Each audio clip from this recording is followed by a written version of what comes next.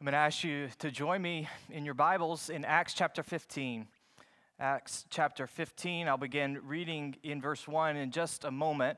But before I begin to read our sermon text this morning, I want to ask you to join me in this prayer as we approach God's word together.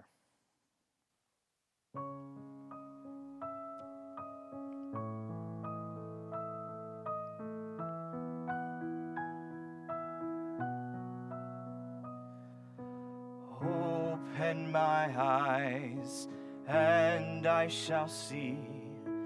Incline my heart, and I shall desire. Order my steps, and I shall walk in the ways of your commandments.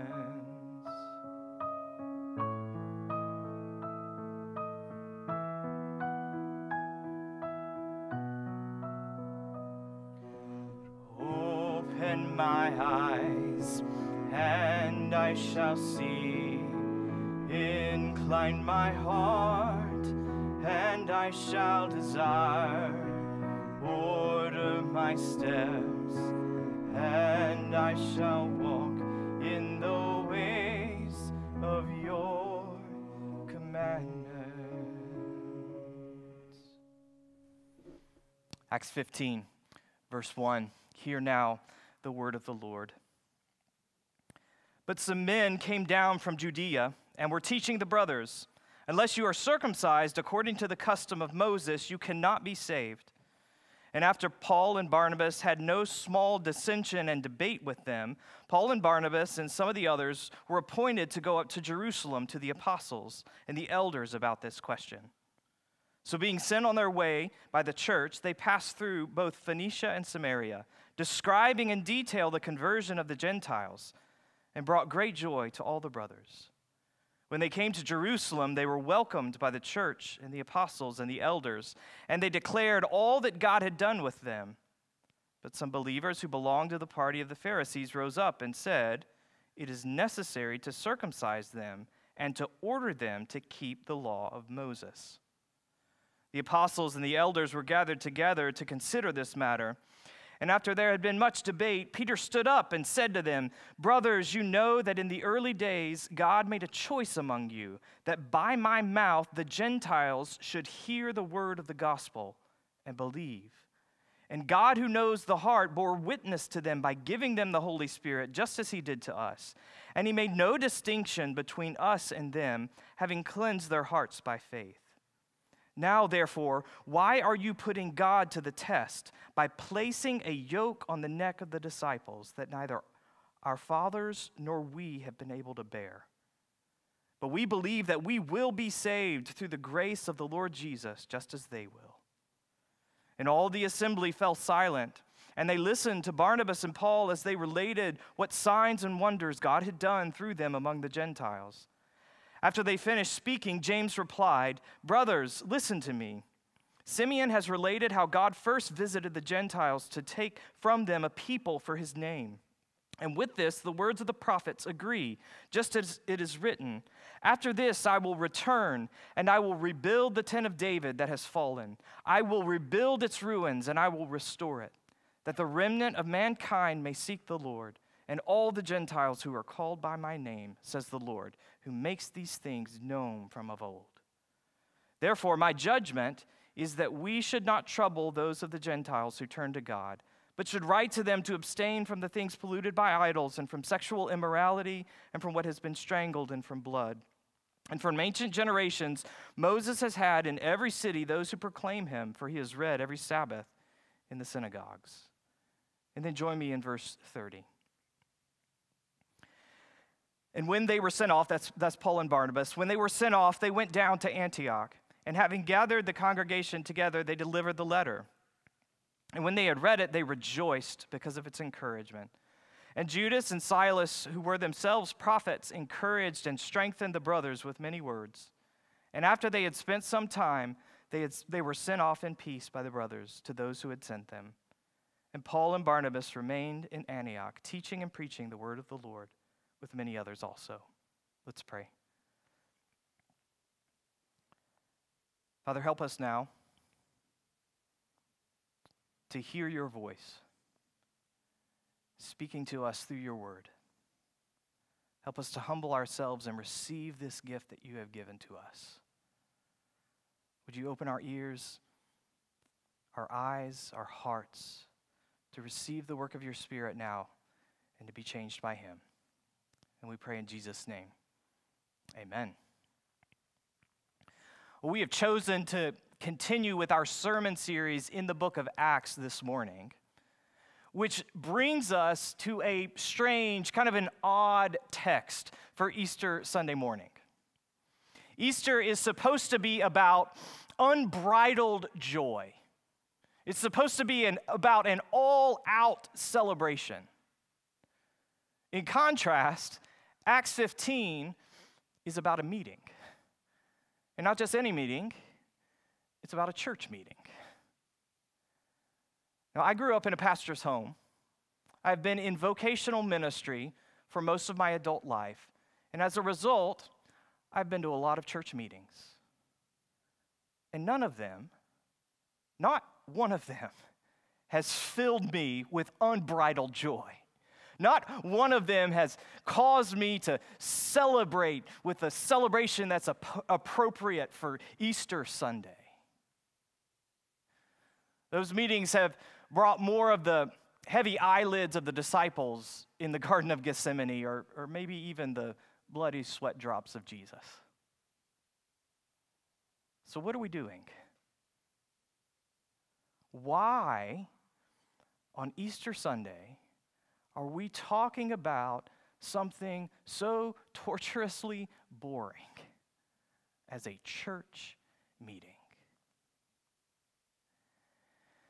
And even more than that, given our current circumstances, why are we talking about celebration at all? Maybe Easter should be canceled like everything else. Well, instead of that, I want us to come to Acts 15. I want us to come to this church meeting and find that this meeting leads us to joy. It leads us to celebration by uncovering the enemy of our joy and by discovering the possibility of our joy. So first of all, the enemy. Acts chapter 14 ends on a high note. Paul and Barnabas return from their travels to their sending church in Antioch, and they celebrate. They revel in all of the amazing things that God has done. Especially, they celebrate how God has brought the Gentiles into the saving embrace of Jesus and into his community, the church.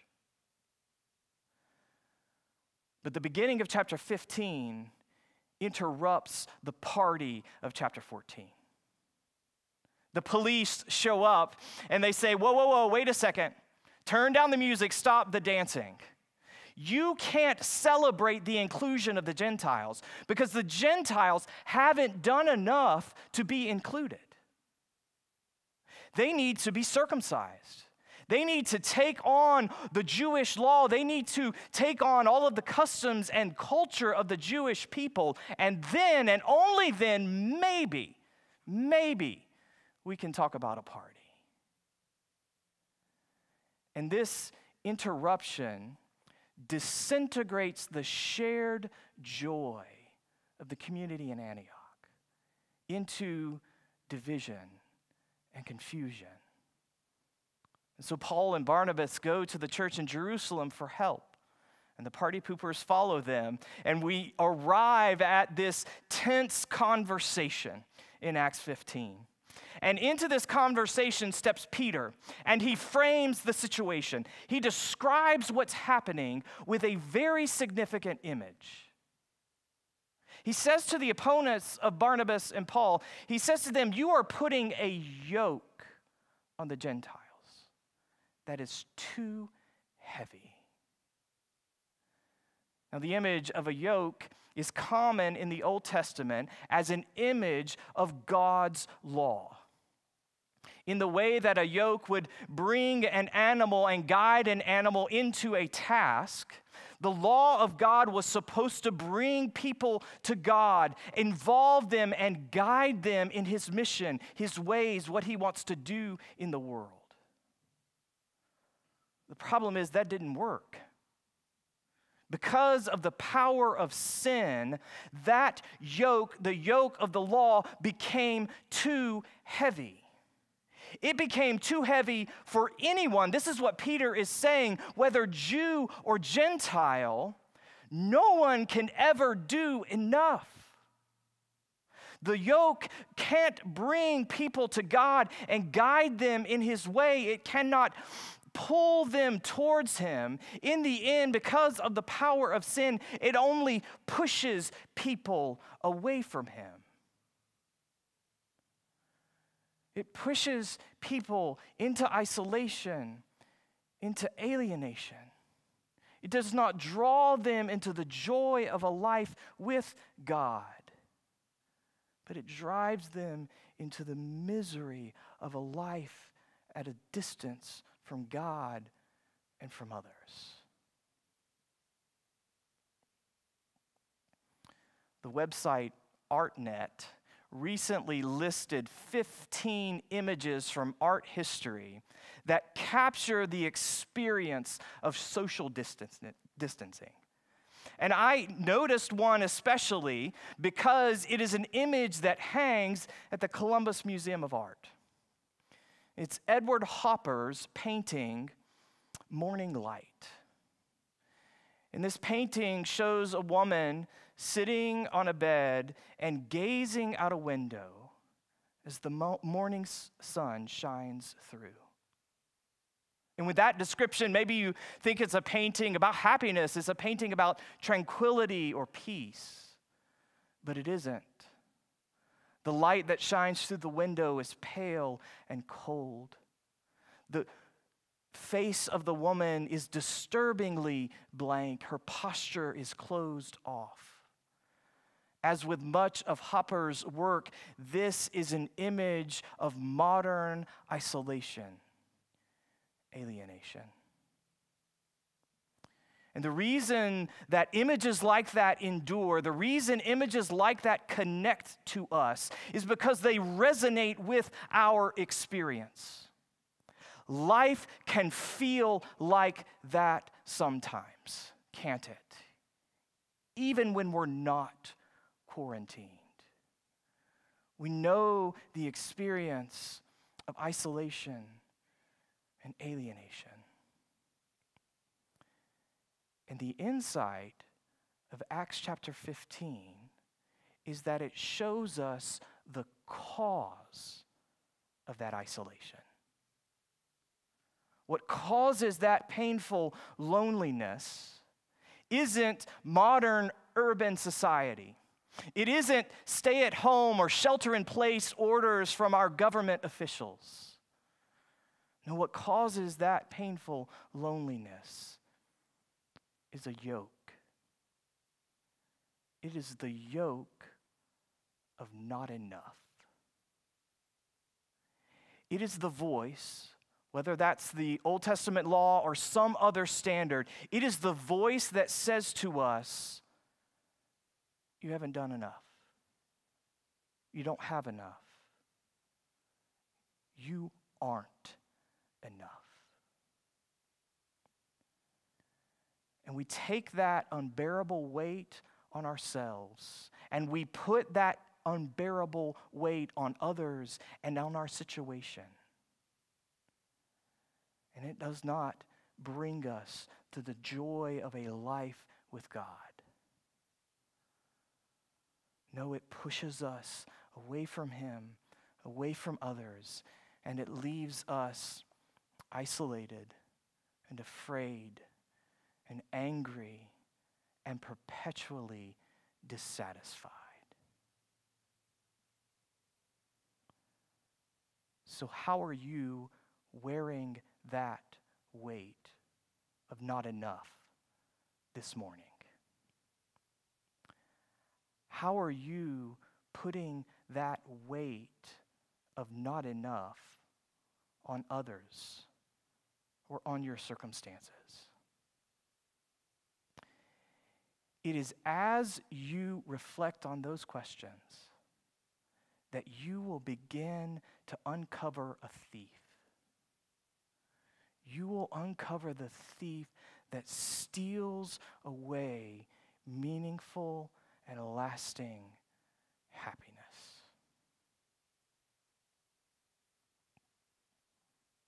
But what then? If we've uncovered the enemy, if we've found the thief, what do we do next? Well, we need to come back to this church meeting in Acts 15, and we need to see not only the enemy, but the possibility of joy. In verse 31, the community at Antioch recovers their rejoicing. And we need to ask, how? What happens at the meeting in Jerusalem that restarts the party in Antioch? And what happens to restart that party is that the debate becomes storytelling. In the midst of the tense conversation, Peter tells the story of how God had sent him with the message about Jesus to a Gentile named Cornelius. And God sent him to go and to stay at his house, which broke every social distancing law in the book of Leviticus. And then Paul and Barnabas began to tell the stories of all the amazing things that God had done, the signs and wonders that accompanied them as they brought the messages of Jesus to the Gentiles. And then James says, oh, wait a second. I've heard this story before. I know this one. And he reaches back to the prophet Amos, who along with other Old Testament prophets talks about a time when God will take the broken down tent of David, which represents not only David's dynasty, but the temple, the place of God's presence that David had planned and Solomon had built. These prophets say that there will be a time when God will take those ruins, he will begin a grand renovation project. And he will expand the dimensions of the place of his presence and his power to include people from all nations. And James is saying that is the story that God is telling right now as he pours out his Spirit on the Gentiles. So do you notice what this storytelling does?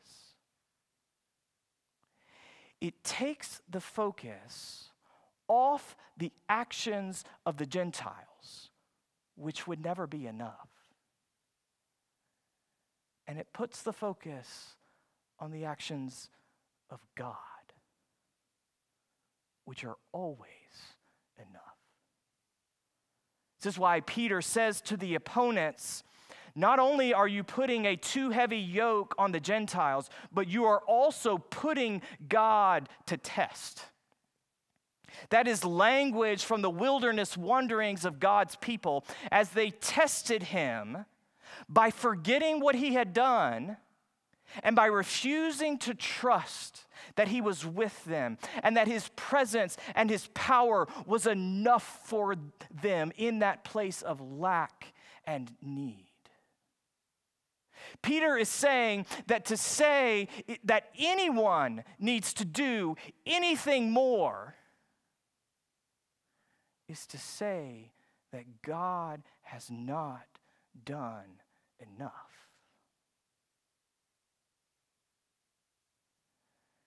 And so can you see how this becomes an Easter text?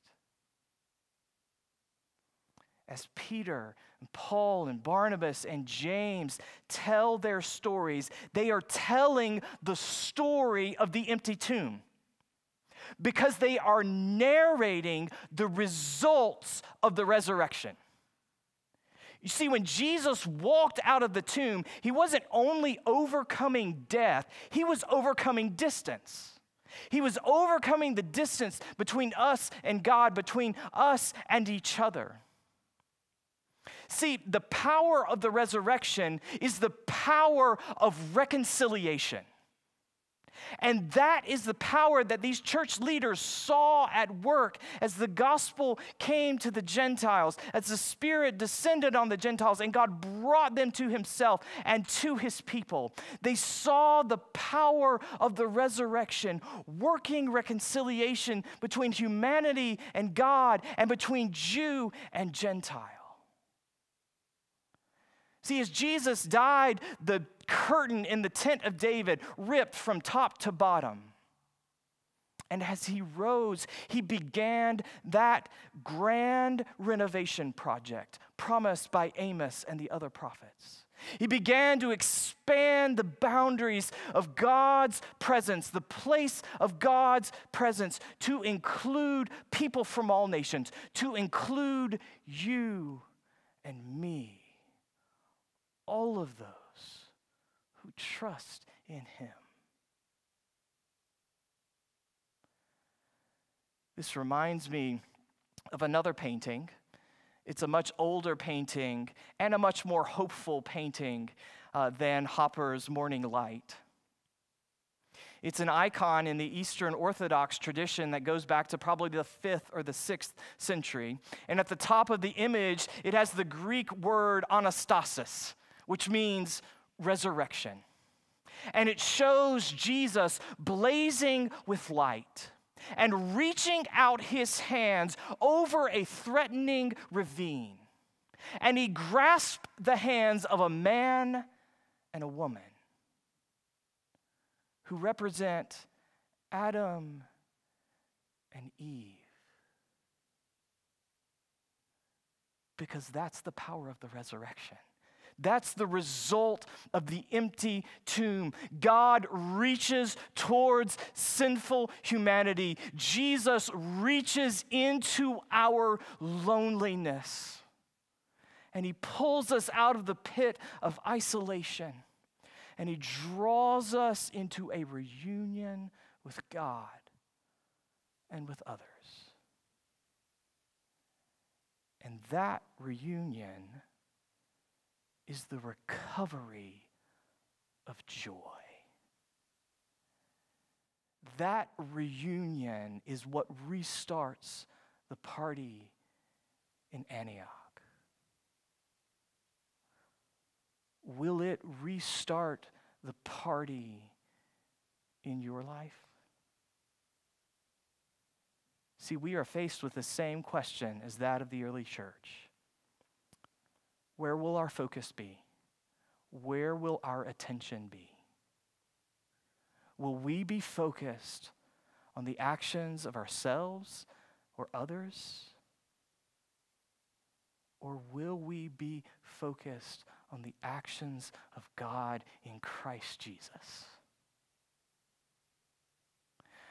Will you continue to strive under the exhausting weight of that yoke, the yoke of never enough? Or will you hear the voice of the one who conquered sin, Satan, and death, saying to you, "Come to me, all who are weary, and I will give you rest, because my yoke is easy, my burden is light." A couple of summers ago, my family went to the Hocking Hills, and we did the Cedar Falls Trail. And many of you have done that hike, but when we arrived at the falls, I was disappointed. I was disappointed because it was a hot summer day. And the water of that waterfall and the pool looked so inviting and so refreshing. And so I didn't want to just look at the water. I wanted to get in the water. The problem is that there are signs up all around that say, don't do that. No wading, no swimming. Don't get in the water. But fortunately, on that day, there was a rebellious young woman there who ignored the signs, who broke the rules, and she went into the water anyway, and we all followed her, and we had a great time. Jesus is a little like that rebellious young woman.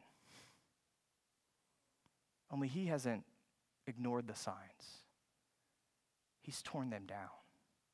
He has torn down the no swimming signs, and he leads us into the life-giving water of God's presence and power. And that is where joy is found.